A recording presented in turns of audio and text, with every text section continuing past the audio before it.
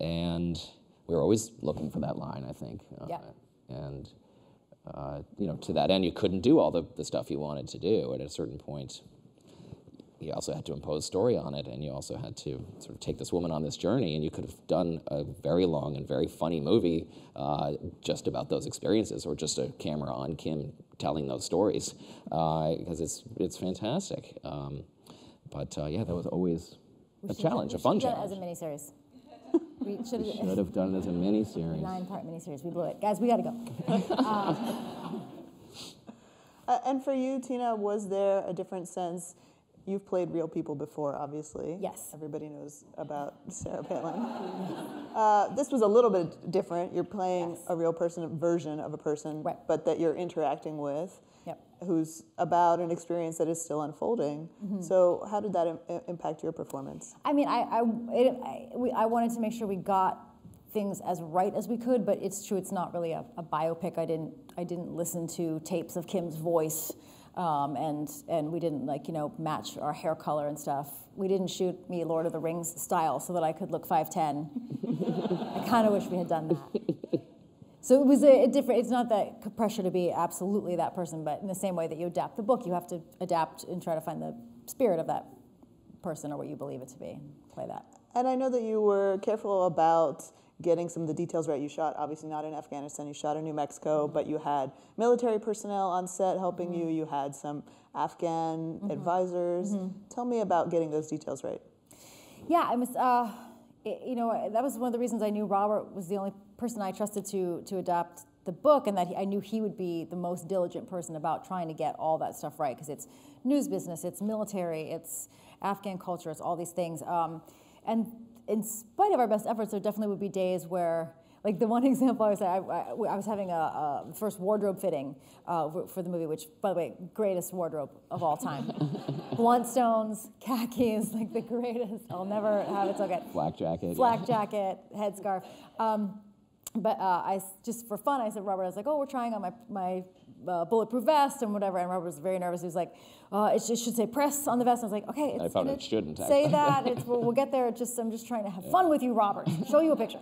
And then so we had all the things made that said press, and I wore them in the beginning of the movie. And then by the time Kim came to set, well into the shoot, she said, oh, we would never have worn that because it made us an obvious target. We'd never wear one that says press. And so definitely things. The one she was wearing was still wrong. She was wearing like a big camo one. She was wearing like a full military one. I was still half right. But no, he wasn't, because he didn't ask what scene it was for. It was for the scene early on. We'll sidebar this, Robert. Wow, let's go back and reshoot this. That was the one that they give me, press tour is that the tearing us military gives me in the beginning.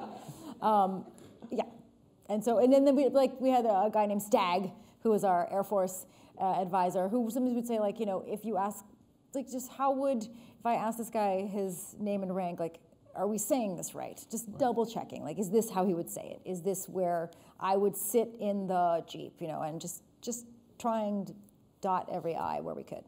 Have you ever had that kind of experience making film or TV before? No, not to this.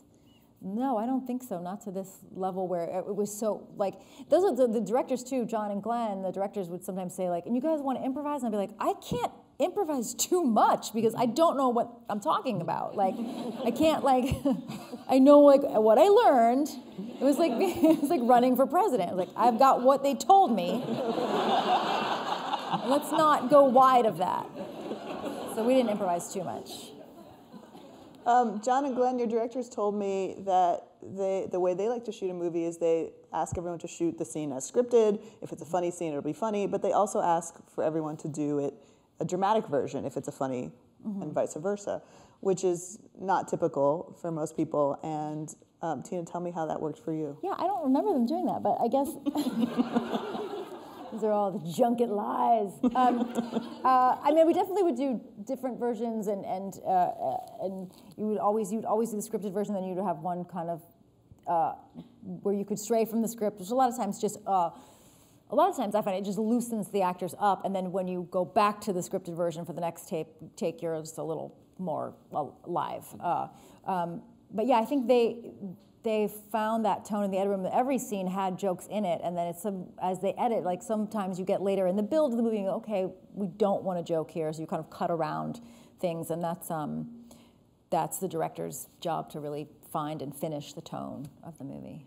Yeah, the tone is very hard to pull off, that kind of combination of comedy and drama and sensitivity. Were you watching with them? Did you come in the edit room at any point? We would watch cuts. Lauren and I would watch cuts, and we shared them with Robert, certainly.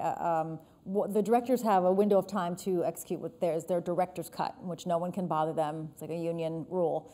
And then once they showed us their director's cut, and then we communicated with them, we gave notes. I never set foot in the edit room because that's their domain, and film is different from television. Film is a director's medium, but they were very collaborative with us, and so much of it was talking about, okay, we need to get the movie to a reasonable time, what will go and what will stay, and you get past the sort of phantom limbs, for lack of a better term, it's a terrible term to use for that, of things that you miss that were once there.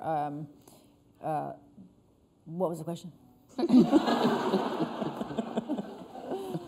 Robert, you and Tina go way back. You worked together on 30 Rock right. and Kimmy Schmidt.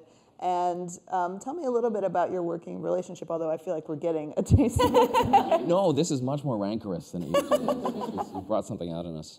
And Saturday Night Live before that. I mean, we've it's really it's 19 years, I think. I was thinking about it. Yeah. What are we going to do for our 20th? You and I are going to Aruba. We're just going to... This is going to be like a gift to the Magi. One of us will I got return. an Aruba exploder taking me to Aruba. Yeah, we first worked together. I was producing Weekend Update at the Saturday Night Live program, and Tina started to be one of the anchors on Weekend Update. And Saturday Night Live is a very competitive place, and you're kind of on your own day to day as a writer, and you make little alliances, and it's all very Game of Thrones. And Lauren sits back there with like a goblet, but doing Update, you're kind of guaranteed that 10 minutes every week, and it really changes the tone of what you're doing, because you're a group of, we had, 3 writers, and me and you and Jimmy and a little associate producer, and it wasn't little, he was a full-grown man. And we were all trying to accomplish, we wanted our jokes to be the ones that got in, we were all trying to accomplish the same thing, had the same goal, and that was sort of the first time we had worked closely together, and some combination of that just worked. I think it was, maybe I'm a glutton for punishment and approval, and you like to withhold. No, very warm. But that was when we first worked together, and then Robert went away to work on the show Friends, and then when I, years later, I had written the pilot of 30 Rock, and then asked him to come back and help for a few weeks. He's been here for like 11 years. And so obviously you know each other's voices very well, right?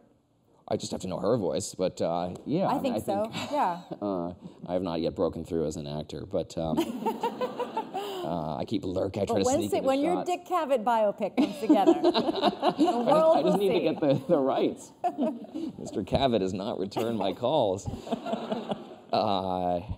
Yes, I think we have a great shorthand, and we share a sense of humor, and we share a work ethic, and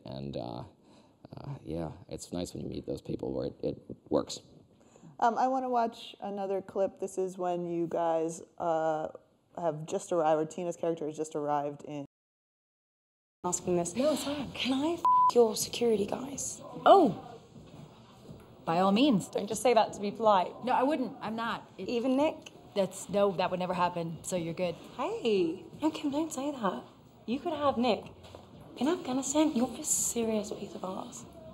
Thank you. That's nice. Because you're what? I mean, you're like 7, 6, 7 in New York.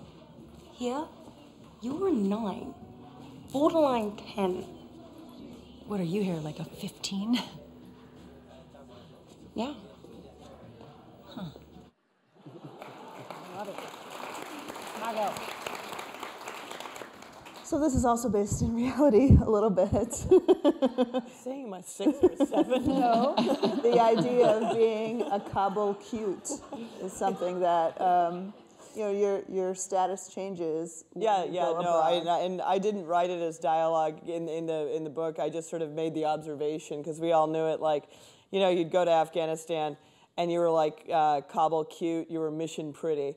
You know, it's like, and you know, you just wear anything there, like, you know, a burlap sack, and would, you know, because there were so few Western women over there compared to the amount of Western men over there. Although, you know, it's kind of like Alaska, you know, the odds were good, but the goods were odd.